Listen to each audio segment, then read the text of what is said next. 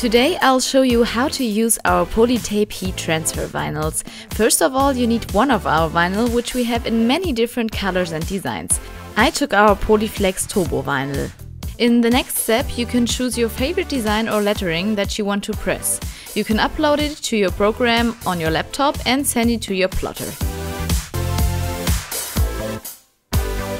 Now press start so your plotter can plot your design on the vinyl.